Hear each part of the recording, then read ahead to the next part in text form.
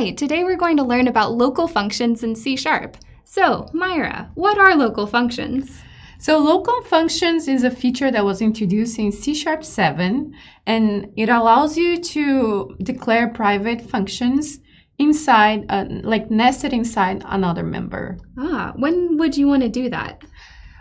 So you might want to do that by doing like recursive functions. Okay. So when you're designing your class, sometimes you'll have a method that you would only call once in your entire code, and yeah, it was I have just a lot of those. so just like one or two, like one method that would call on that private method. And so to really narrow down the scope of when that functionality should be used, then you can use local functions. All right. So what does that look like? Okay.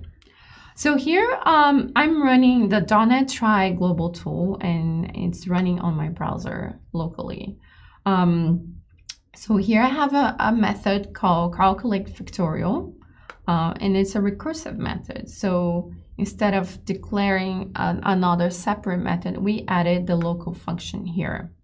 Okay, yeah, I recognize the curly braces, but I don't see an accessibility modifier, so that it just like starts with int, the return value. So is that automatically protected? Yes, it's private to that private, yeah. to that member. Yeah, so in this case to this method.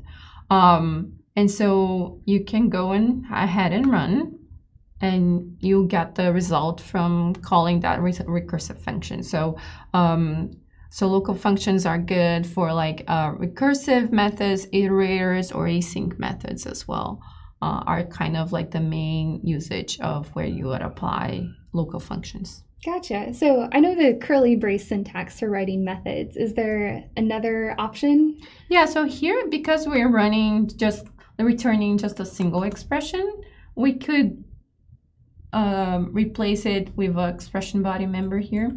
Gotcha. So, and even make it simpler. So let's change here to another number and run again and see if we get it right. So yeah, super clean code. Yeah. All right, so if I wanted to learn more about local functions, where would I go? So on docs.microsoft.com, we have an article that explains everything about local functions.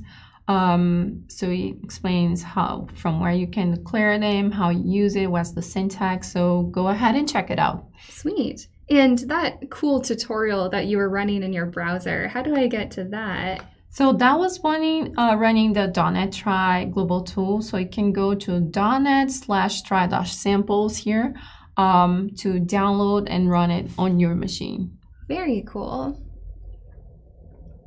All right, so use local functions to improve the legibility of your code as well as the protection levels. Yeah. Thanks for watching.